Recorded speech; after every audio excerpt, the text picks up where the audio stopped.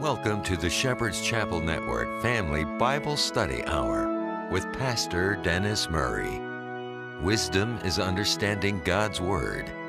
Pastor Murray's unique teaching approach brings God's Word alive with meaning as he takes you on a chapter-by-chapter, verse-by-verse study of God's letter to you, the Bible. And now, here is Pastor Dennis Murray. Good day to you. God bless you. Welcome to Shepherd's Chapel. Welcome to this Family Bible Study Hour. Ready to get back into our Father's Word here at the chapel? We invite you to get your Bible and join us if you care to. We're going to pick it up today in the book of Leviticus, chapter 2, verse 5. In the Hebrew language, the name of the book, Vayikra, and it means, and he called. And the Lord did call his people to be holy because he was holy. And many would ask, well, you're Christians. What are you doing studying the law? Jesus Christ changed the law. Jesus did not change the law. The law is still very much in effect. Thou shalt not kill, which should have been translated, thou shalt do no murder, thou shalt not steal. Those are still in effect. Now, the ordinances, that's another matter, and what we're studying here in Leviticus to a great part are the ordinances, the blood ordinances to be more specific.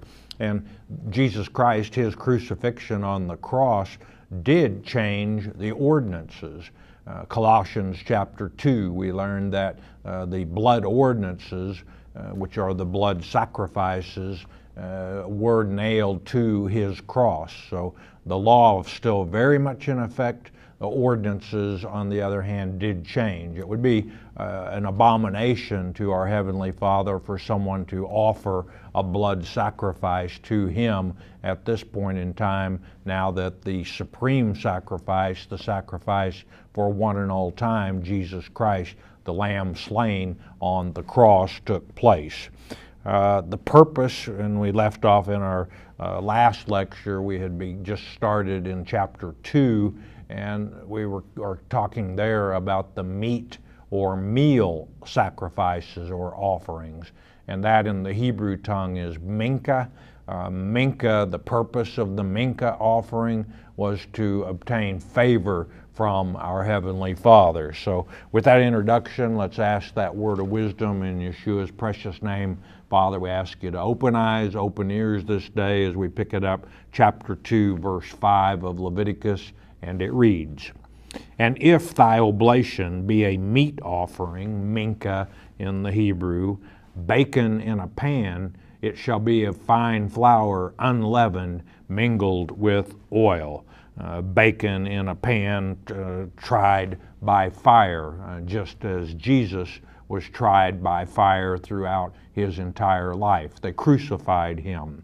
Now, I asked you to think in our last lecture spiritually about these and look for the types for Jesus. The fine flour, not necessarily just finely sifted, but as any of the offerings, it was to be your best. It was not to be uneven or clumpy, if you will. And of course, what do you do with flour? You make bread. And spiritually speaking, bread is what God gives us in his word, the manna, if you will. And of course, Jesus being the bread of life, if you look at it spiritually, the oil always symbolic of the Holy Spirit. And the oil being mingled in through the bread, the Holy Spirit, if you will, mingled in with the bread of life and God's Word, you have all the spiritual food you need to be satisfied. And when I think of being spiritually fed, I can't help but always think about taking Holy Communion. When we have our Passover celebration each year, we also conduct a communion service for the television audience, but how you feel clean inside and out, how you feel satisfied, spiritually fed. Verse 6, "Thou shalt part it in pieces and pour oil thereon. It is a meat offering," minka. And this is talking about once cakes, if you will. And by the way, I meant to mention in verse 5, that pan there is more like a flat griddle, something similar to what you might make pancakes on. And this group of mincha, you're talking pastries basically. And in the next verse or two, we're going to be talking about the mincha offering being deep fried in oil, much as we would make donuts today. So very much, then you have three types of mincha offerings. This group that we're talking about here, the second. There will be a third, but once the bread was baked or cooked on this flat griddle, then it was to be broken, and then the oil poured on it, and that then was offered. Verse 7, and if thy oblation be a meat offering baken in a frying pan, it shall be made of fine flour and oil. Now this frying pan, more of a deep stew pan or a boiling pan, and this is where they would drop the bread mingled with the oil into, or probably into boiling oil itself, and would cook it perfect, just as Christ was perfect. Verse 8, and thou shalt bring the meat offering that is made of these things unto the Lord. The these things here being those mentioned in verses 4 through 7. And when it is presented unto the priest, he shall bring it unto the altar, and this to be placed on the altar of burnt offering as a sweet savor to the Lord. The first 3 chapters of Leviticus, I'll remind you, have to do with the savor offerings, meaning that they were offered on the altar of burnt offering, and the smoke, as it would ascend, the very meaning of some of the words, olah in the Hebrew, what it would ascend to the Lord and be a sweet savor unto him. And that's the reason they're called the savor offerings. Verse 9, and the priest shall take from the meat offering a memorial thereof, and shall burn it upon the altar. It is an offering made by fire of a sweet savor unto the Lord. And this burn it is katar in the Hebrew language. And it also means to ascend, as the smoke would ascend to our Heavenly Father, but it also means to turn to vapor. So you could imagine the priest taking a handful of the fine flour, intermingling some of the oil with it, and then tossing the handful over the open burning fire on the altar of burnt offering, and poof, it would vaporize. Verse 10, and that which is left of the meat offering, the mincha, shall be Aaron's and his sons. It was the priest. It is a thing most holy of the offerings of the Lord made by fire. And the fact that it was most holy, indicating that it was meant to be consumed by Aaron and his sons, by the priests only, and only in a holy place, sanctified as clean and set apart for that use. And we talked in our last lecture, toward the end of the lecture, about there being 7 holy things in God's Word, and 4 of those 7 were most holy. Now, once this bread, let's call it, the mincha offering, had been sanctified to the Lord, had a commoner, a lay person, in other words, not a priest, eaten it, it would have defiled the sacredness of the bread, the offering to the Lord. Once it's offered to the Lord, it's holy, and therefore the priest only were to partake of it. Verse 11, no meat offering which ye shall bring unto the Lord shall be made with leaven, for ye shall burn no leaven nor any honey in any offering of the Lord made by fire. Now, the purpose of this, the leaven and the honey, have characteristics that they cause fermentation. And you could think of fermentation as corruption. and in no way should an offering, which is a type for Jesus Christ, be corrupt. He was not corrupt. Those types that in the offerings should not be corrupting either. The leaven, I can't help every time I think of leaven in bread, I can't help but think about Jesus' teaching in Matthew chapter 16, verse 12.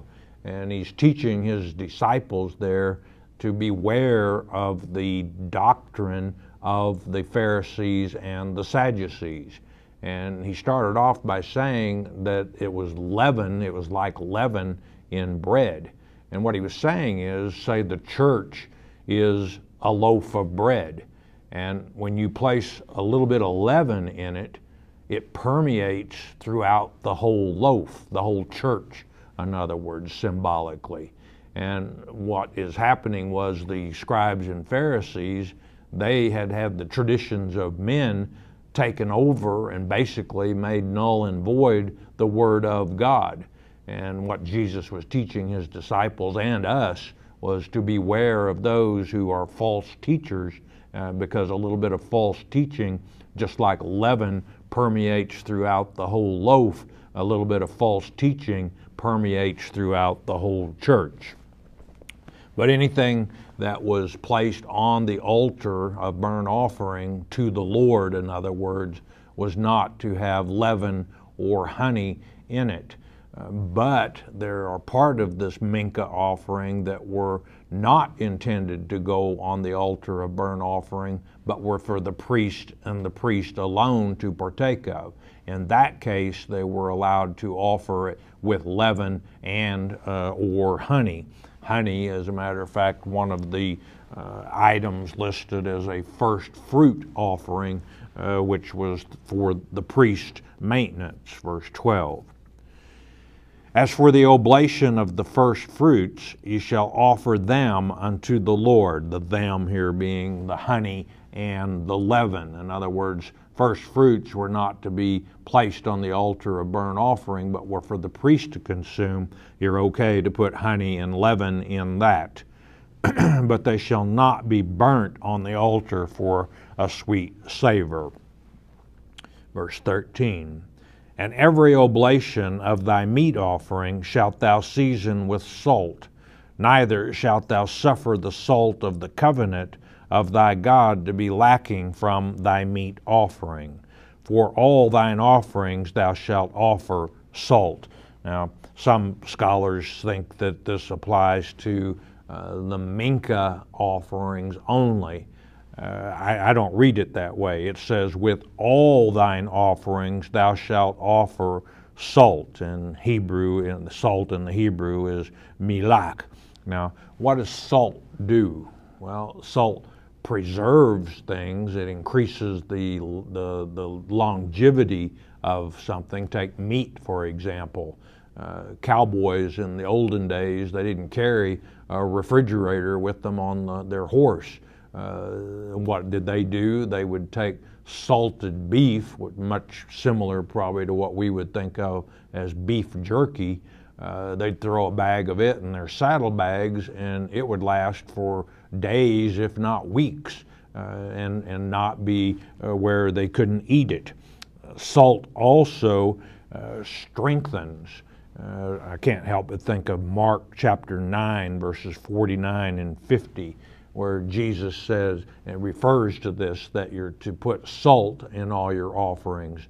But then he continues on in Mark 9, chapter 50, that Christians are to be salty. In other words, when you go into a room, you should make a difference. The salt changes the flavor of food. Christians should change the attitude and the spirit in a room when they enter. It should be obvious that a Christian has entered the room. Christians make a difference. Christians should be salty. Verse 14. And if thou offer a meat offering of thy first fruits, and this is the third type of minka that we're talking about here, unto the Lord, thou shalt offer for the meat offering of thy first fruit green ears of corn, dried by the fire, even corn beaten out of full ears. This word beaten hit home with me when we're looking for types for Jesus Christ. He was indeed beaten. He took the stripes and we get the healing. These green ears in the Hebrew is abid, very similar, close word, a form of the word that many of you are familiar, who are familiar with the Hebrew calendar. You know the first month of the year is Abib, and Abib being coming about at the time of the year when these green ears would be coming into season.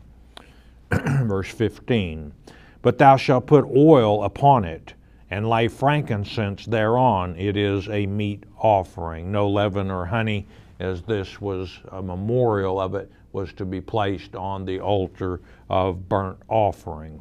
But again, the oil, always again symbolic of the Holy Spirit.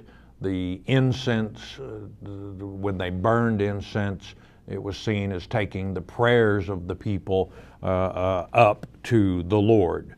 Verse 16, and the priest shall burn the memorial of it, part of the beaten corn thereof, and part of the oil thereof, with all the frankincense thereof. It is an offering made by fire unto the Lord. And again, spiritually, the incense, the prayers of the people going up to the people, up to the Lord, the oil, symbolic of the Holy Spirit. But we have physical food that is necessary to sustain life. We have spiritual food. And that's what I ask you to think about when you think about the mincha, the fine flour utilized to make the bread, symbolic of God's Word, if you will. And if you have the Holy Spirit and God's Word and the type for Jesus Christ, you have everything that you need to be fed very well spiritually. Now in chapter 3, we come to our third type of savor offering, and it's the peace offering, also called a thank offering. Now, many people would think, well, they must have done thank offerings and peace offerings in the good times for thanking God for the peace enjoyed.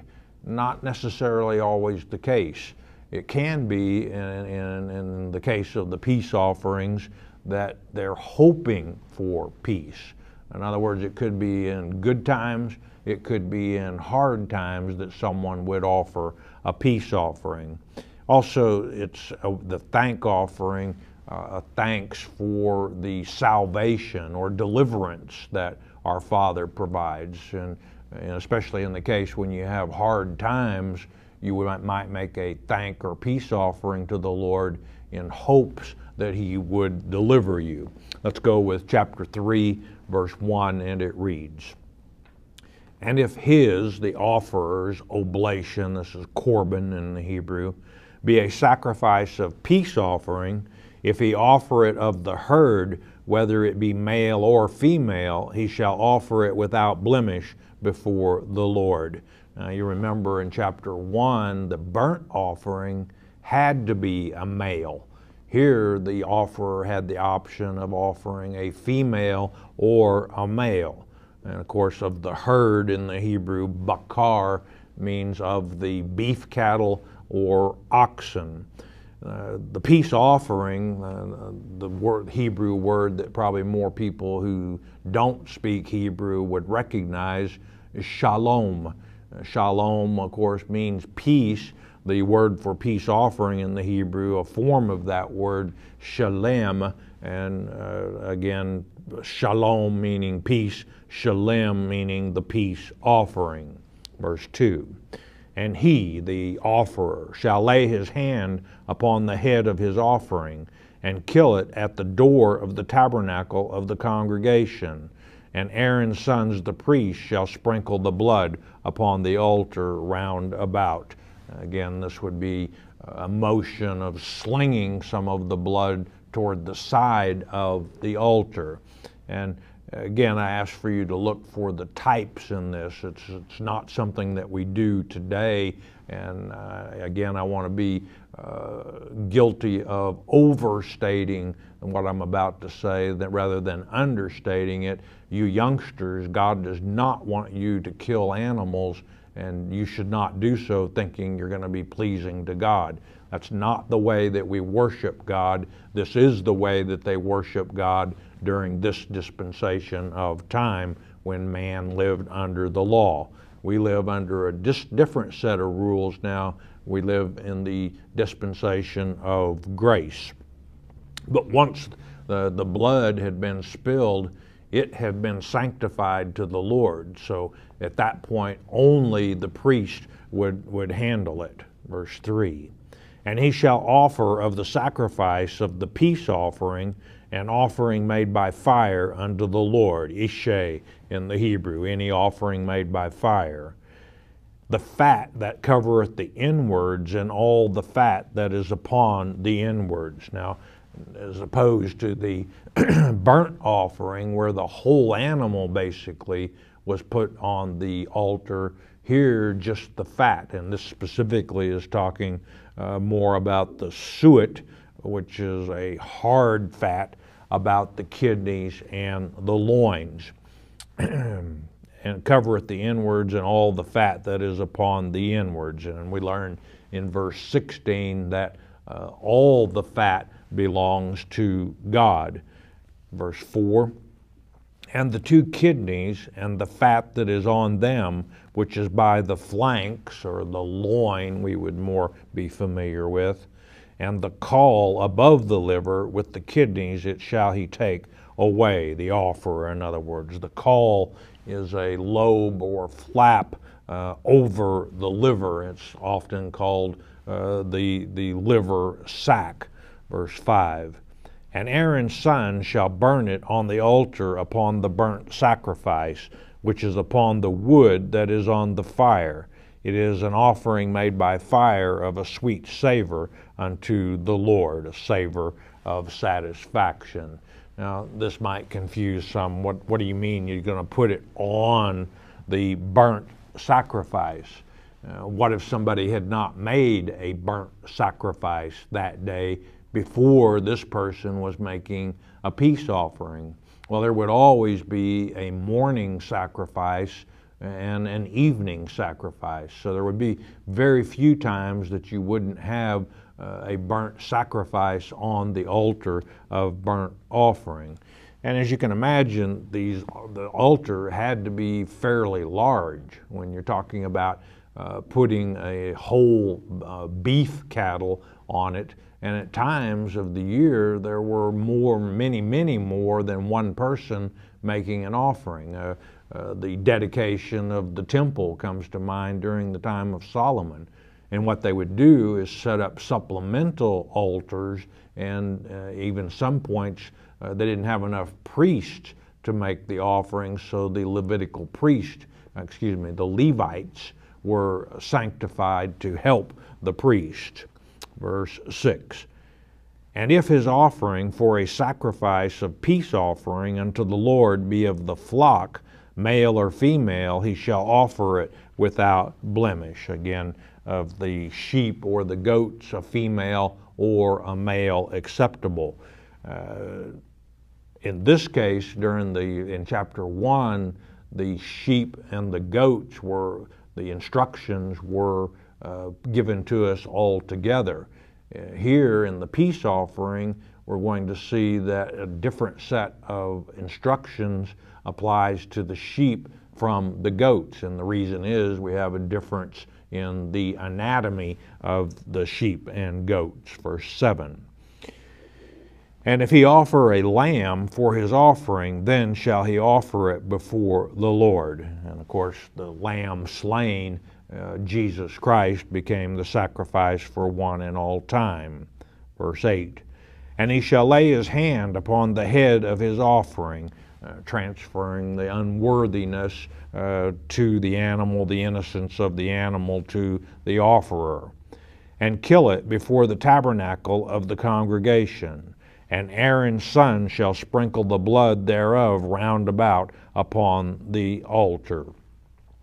Verse 9, and he shall offer of the sacrifice of the peace offering, an offering made by fire unto the Lord, the fat thereof, as with the beef or the oxen.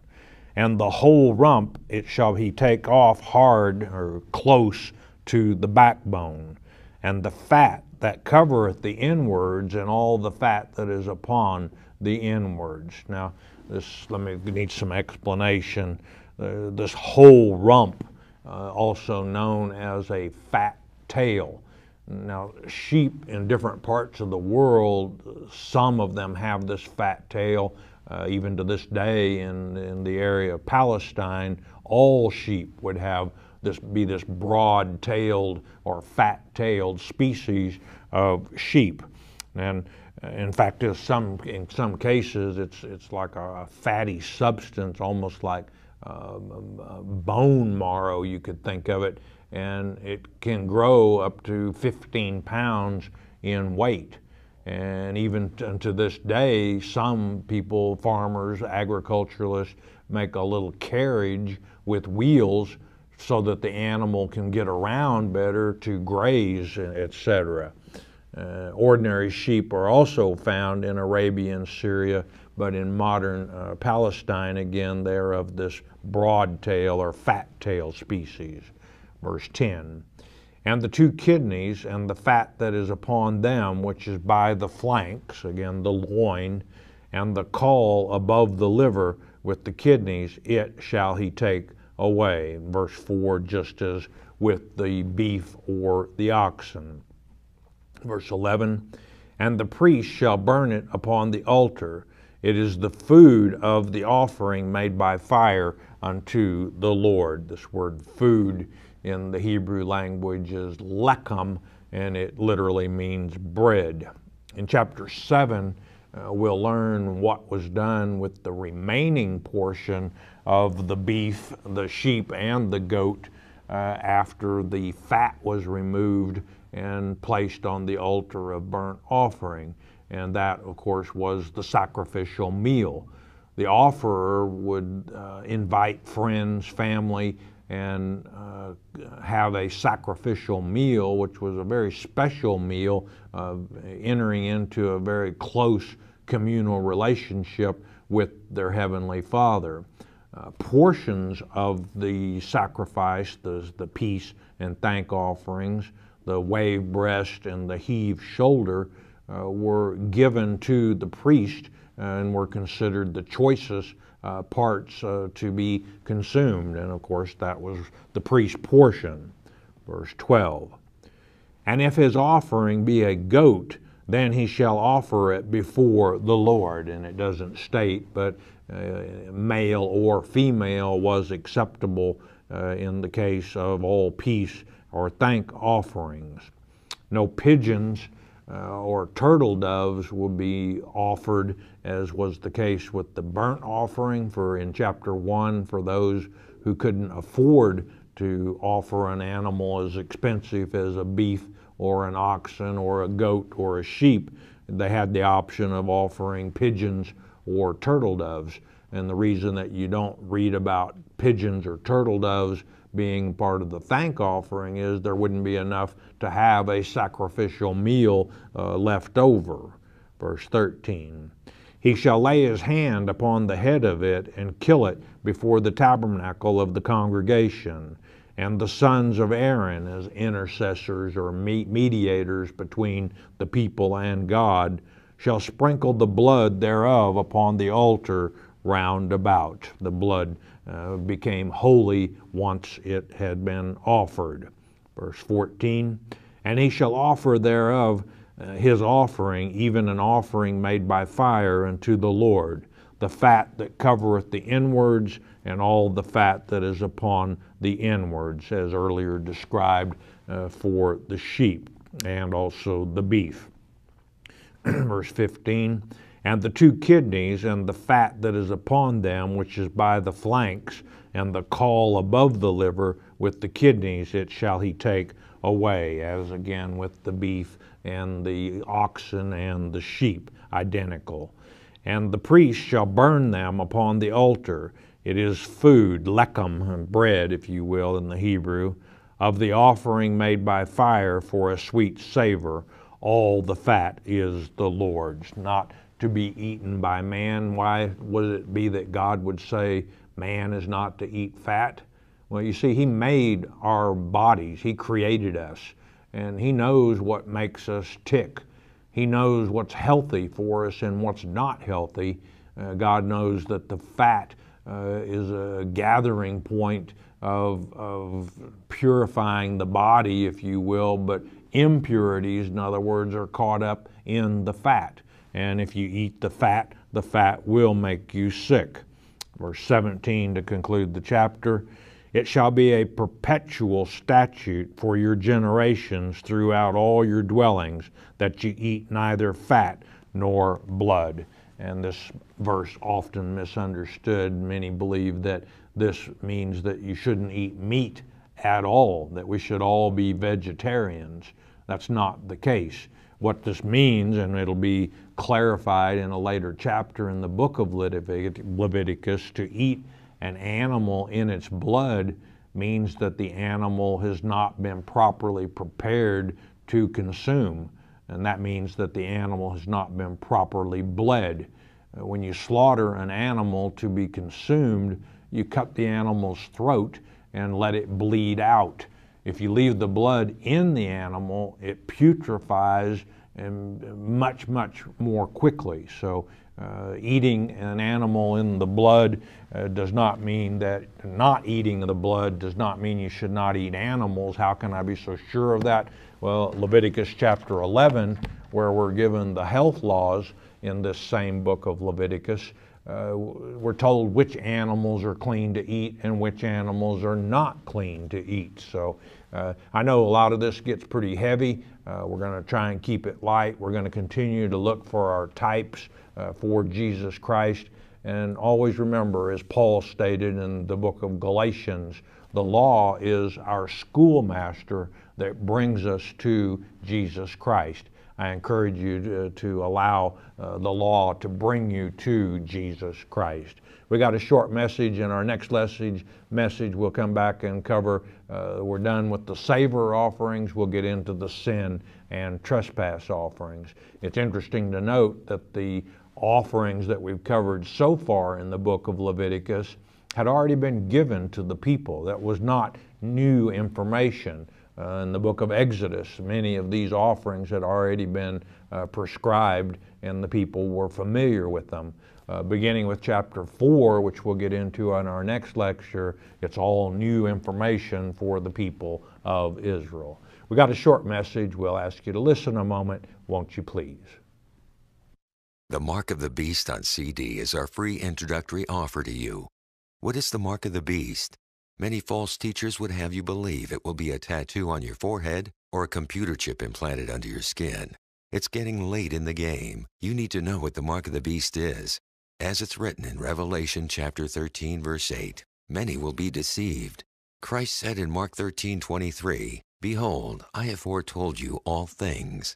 Jesus indeed told us how not to be deceived, and Pastor Arnold Murray takes you on a step-by-step study of God's Word concerning this critical subject.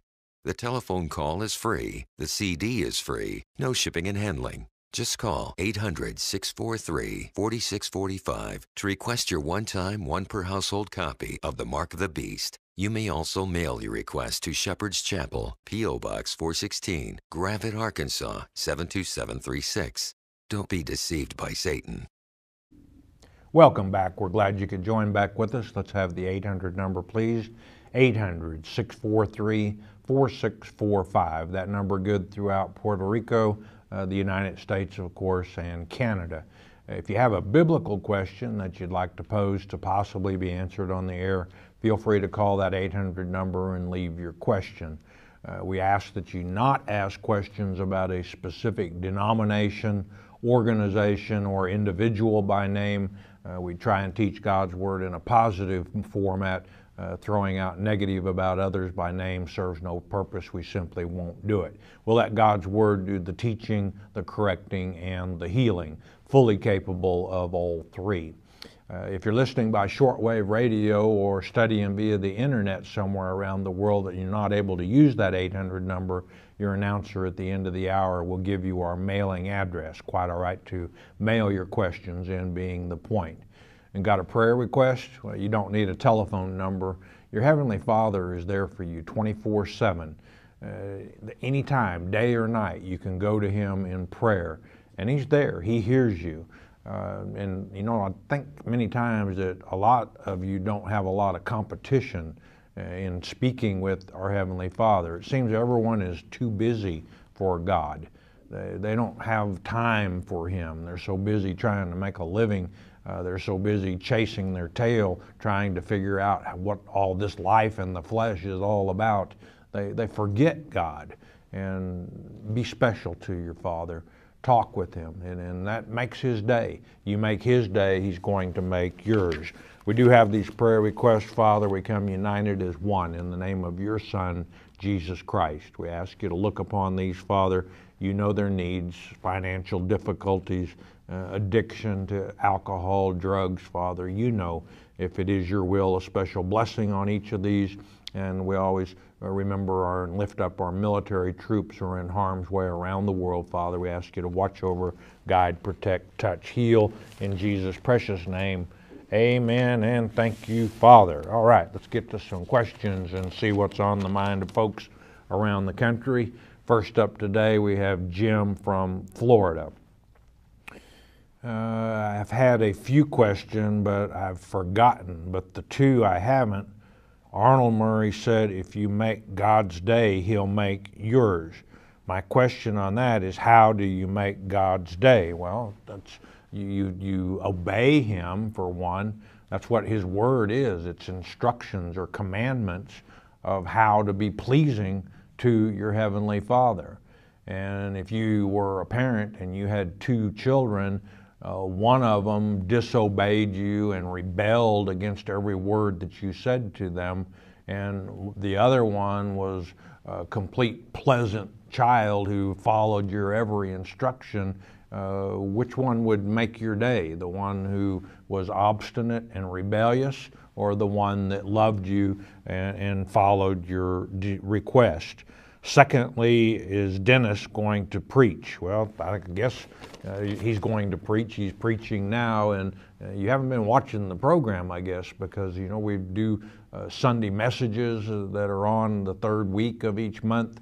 So, yeah, we're still around, and but, you know, we still receive a lot of letters from people thanking us for airing Pastor Arnold Murray's teaching still. And we will continue to do so as long as the people are requesting it. That teaching is still very, very important. Greg in California, what does it mean on the verses about picking up the cross daily and carrying it? Well, in Matthew chapter 16 and Mark chapter 8 is where Jesus said this. And what he's saying is, you know, I was willing to pick up my cross and carry it and be crucified on it. You, as Christians, should be willing to do the same. And then you also follow, don't let your left hand know what your right hand is doing. What does this mean? In Matthew chapter 6, Jesus was coming down on the Pharisees who were giving alms, which is a gift to benefit the poor, but they were doing it for the wrong reason. They weren't doing it to help the poor. They were doing it to be seen of other men. In other words, look what a generous person I am. And Jesus said, when you give alms, gifts to the poor, don't let your left hand know what your right hand is doing. In other words, do it in secret.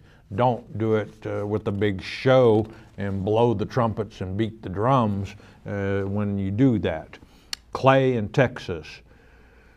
Where in the Bible does it state not to teach my people to fly away? Ezekiel chapter 13 verses 18, 19, and 20 is what you're thinking about, Clay. And it states there that God is against those who teach His children to fly to save their soul. The Lord is coming here, and that's where Christians should want to be, is where Jesus is. How do I know He's coming here? Because the Bible declares as such.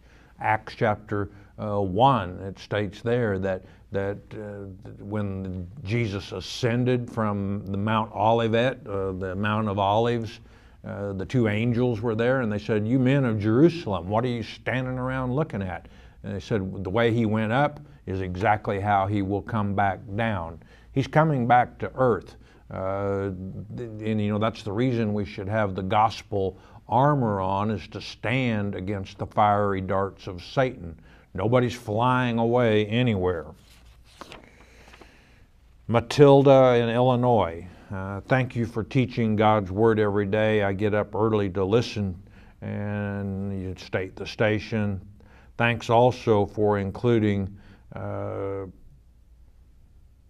your father Arnold, and there's another one who enjoys watching Pastor Arnold's teaching still.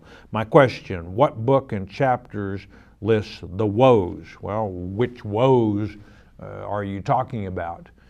In the book of Isaiah, you'll find the woes of Isaiah beginning in Isaiah chapter 28, verse 1. In Matthew, you have 8 woes in Matthew chapter 23, starting with verse 13, and those directly correspond to the 8 Beatitudes of Matthew chapter 5, beginning with verse 1. What book and chapter tell us the things God hates? You're thinking about Proverbs chapter 6, verse 16 and the following verses. And we also learn that there's a 7th, and if you include it with any of the other 6 things that God's hate, it becomes an abomination. The 7th thing, of course, listed there is discord, and those who sow discord among the brethren. In other words, those who are troublemakers in church. Naomi in Arizona. I have a question. Would you say that when humans were created and identified as man and woman, was woman perhaps the fallen angels? That's why she's woe man. We will have woe, W-O-E, in our lives because we suffer a lot of violence from man, domestic violence. So do you think woe man means woe, W-O-E, and woe unto us? Is this our lot in life because of the first earth age? Because as I understand it, we were not gender identified in the first world age and will not be in the third world age. I love Shepherd's Chapel program, and you go on and okay, well, no, you're way off base on women being the fallen angels. Quite to the contrary, they were able to impregnate women in Genesis chapter 6. And the W-O in woman has nothing to do with the W-O-E, the woes of Isaiah or Matthew or anything else. Irene in Illinois. Where in the Bible does it talk about earthquakes, tornadoes, and such in divers places? You'll find what you're looking for in Matthew chapter 24, verse 7, also in Mark chapter 13, verse 8. And these are all part of the signs that this world age is coming to a close. Now, I didn't say the world is coming to an end. I said the world age, a period of time, is coming to close. What happens when that happens? Well, a new period of time begins, and that's the third earth and heaven age. We're in the second at this point in time. Andrew in New York. Jesus gave a couple of scriptures. If someone asks for your cloak, give them your shirt and turn the other cheek. And you're thinking of Matthew chapter 5, verse 40, and that states that if someone sues you to take away that coat, give them your cloak also. And it follows in Matthew, or preceding that in Matthew 5:39, states that whomsoever shall smite thy right cheek, turn to him your left. And then you continue, when you're being verbally abused, does this mean you should roll over or not respond? No, it doesn't mean that you should roll over. Christians are not second-class citizens. In Matthew chapter 5, Jesus is preparing his disciples to go forth and to teach others. Now, that's specific to his teachers, his disciples. He's saying if you go out and you teach someone truth and you overload their donkey and they reach out and slap you on the cheek, turn the other cheek, because it's your fault. You overloaded their donkey. But again, Christians are not second-class citizens. If someone just walks up to you on the street and tries to strike you, you knock them on their coon dog, as Pastor Arnold used to always say, preferably before they strike you. You have the right to defend yourself. You're not somebody's doormat to be walked on. Brent from Missouri, and Brent is obviously a young student. We don't have an age. Dear Pastor Dennis, when I talk to the Father, when I pray, I cry. Do you know why I cry when I pray? Thank you. I love your show. God be with you. Bye. Well, I think you probably cry, Brent, because you love Father so much that you're humbling yourself by shedding tears before him.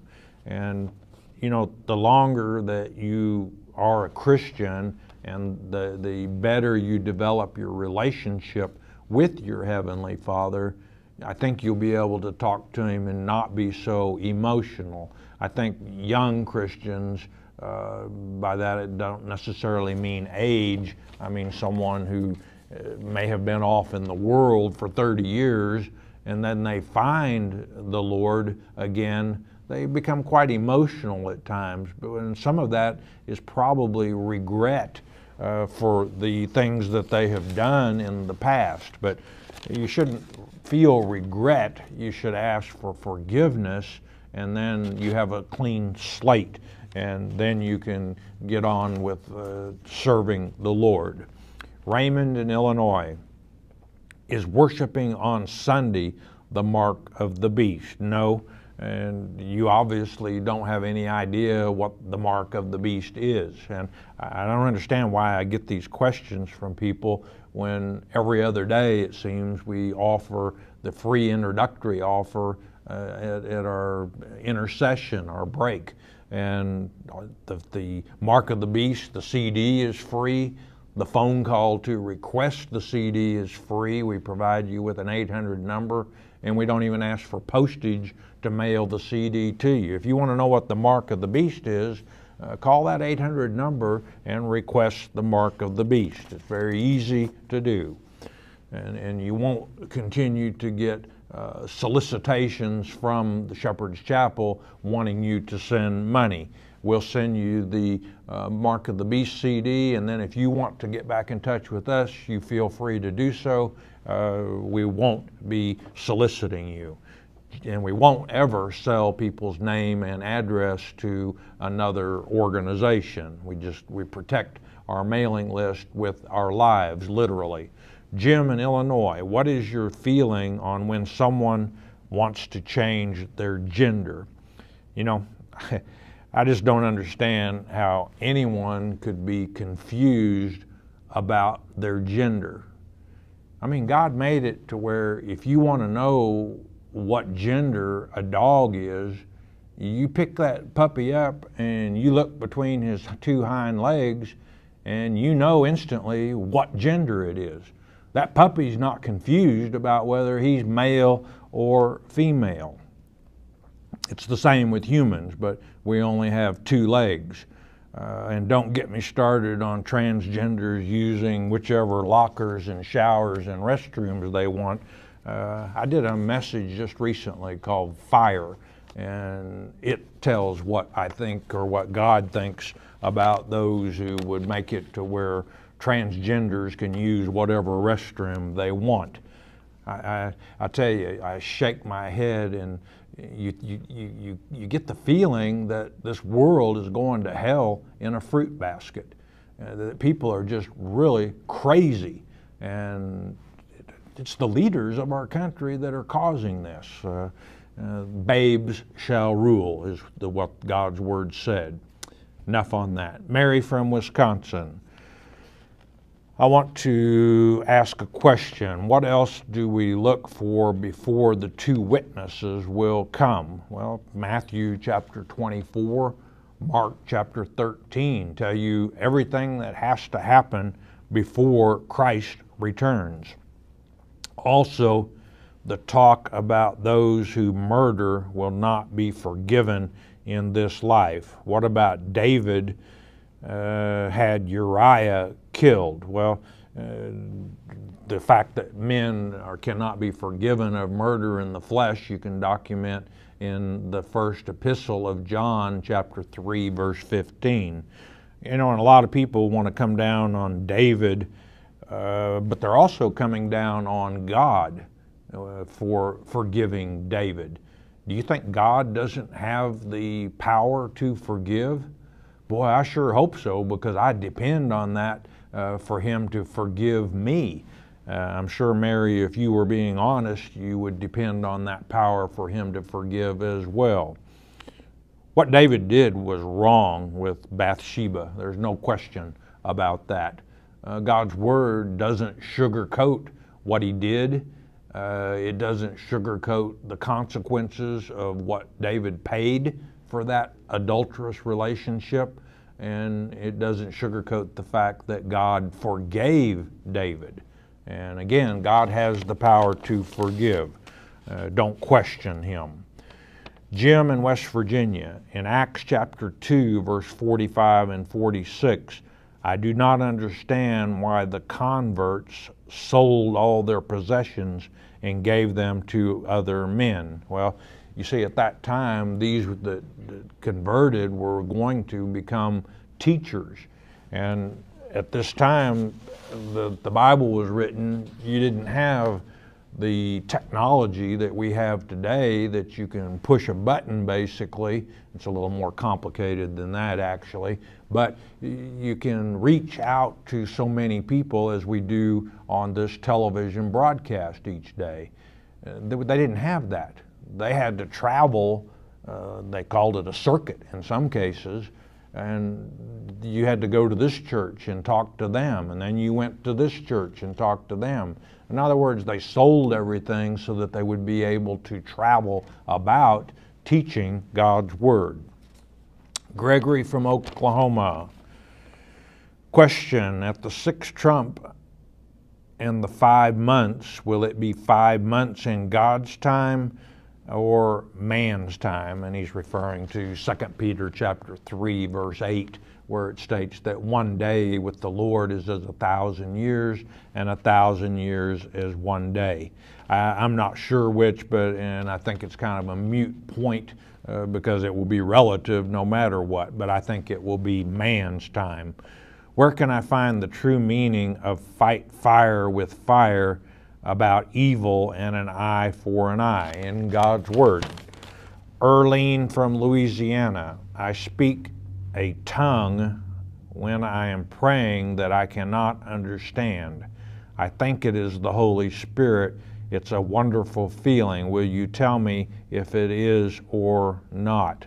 Acts chapter 2, verse 4 and the following verses, probably the most misunderstood chapter in God's Word. People don't read it. And the evidence of the Holy Spirit in Acts chapter 2 was that the people were there from all around the world and spoke many different languages. And the evidence of the Holy Spirit was that everyone understood what was being said, even down to the accent or dialect in the county in which they were born. So for someone to speak something that they don't even understand themselves, that's babble, that's confusion. And I encourage you, and I know I offend some when I say that, but it's getting late in the game. And if you are attending a church where it takes an interpreter for you to understand what one of the congregation is saying, it's not evidence of the Holy Spirit. The evidence of the Holy Spirit is that cloven tongue language that everyone will understand. That's the language that God's elect will speak when they're delivered up, the Holy Spirit speaking through them. Mary in Iowa, are there truly real demonic spirits out there? Yes, there are. Jesus encountered them in Matthew chapter 4, chapter 8, chapter 9, chapter 12, document that there are evil demonic spirits out there. But we don't have to be afraid of them. Why? We have power over them. Jesus Christ gave us power over all of our enemies as long as we order them out in His name. Luke chapter 10, verses 17 and 18. Jean in Louisiana, is rape and murder the unpardonable sin? If not, what is? Rape and murder are capital crimes deserving of capital punishment, but murder, like you can document in Deuteronomy chapter 19, Numbers chapter 35, rape in Deuteronomy chapter 22. But neither of them is unforgivable. You can read about the unforgivable sin in Luke chapter 12, verse 13 and the following verses. And that's for one of God's election to say what's on their mind rather than allowing the Holy Spirit to speak through them when they're delivered up. I'm out of time, and I want you to know that I love you. God loves you because you enjoy studying the letter He wrote to you, the Bible. Unlike others who don't have time for Him, you make time each day to spend it studying His Word. We are brought to you by your tithes and offerings. If we've helped you, help us keep coming to you and to reach out to others who are lost in this world of darkness. One thing most important, this, you stay in His Word every day. Every day in your Father's Word is a good day, even with trouble. You know why? It's because Jesus is the living Word. Hearing God's Word with understanding will change your life. We hope you have enjoyed studying God's Word here on the Shepherd's Chapel Family Bible Study Hour with Pastor Dennis Murray. If you would like to receive more information concerning Shepherd's Chapel, you may request our free introductory offer. Our introductory offer contains the Mark of the Beast CD, our monthly newsletter with a written Bible study, a CD catalog, and a list of written reference works available through Shepherd's Chapel. To request our free introductory offer by telephone, call 800-643-4645, 24 hours a day. You may also request our introductory offer by writing to Shepherd's Chapel, P.O. Box 416, Gravette, Arkansas, 72736.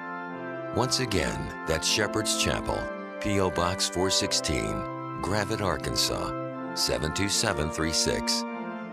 We invite you to join us for the next in-depth Bible study each weekday at the same time. Thank you for watching today's program, and God bless you.